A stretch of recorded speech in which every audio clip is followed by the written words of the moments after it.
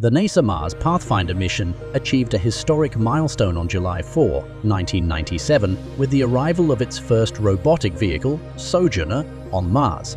Launched in December 1996, Sojourner landed in the Crace Planitia region, designed for a 5-week mission, but astonishingly operated for 5 months. It was equipped with scientific instruments and analyzed Mars' atmosphere, climate, geology, and soil composition, sending over 16,000 images and conducting more than 8 million atmospheric pressure measurements.